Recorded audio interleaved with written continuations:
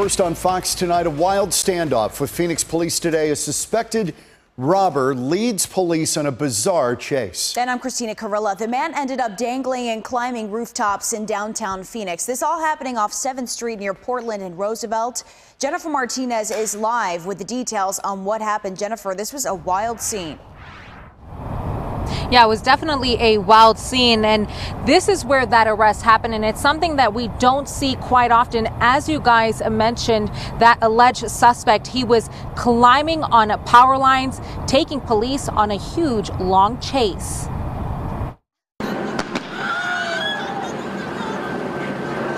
Dramatic video of Phoenix police taking down an armed robbery suspect using less lethal force. We came home and there was a man on the roof. I didn't know that, but all of a sudden Phoenix police were surrounded. We didn't know if he was armed or not, but they said get back inside the house. The man walking along power lines, eventually sitting on the roof of an apartment complex near North 7th Street and Portland, jumping off the roof, sliding down cables and into the hands of multiple police officers. Police say officers tried to negotiate as he made his way across rooftops and power lines before shooting a less lethal weapon. It was de-escalated. No one was hurt. No one was shot. I didn't see anything disrespectful. And it's nice to see that in our neighborhood where there's a lot of problems.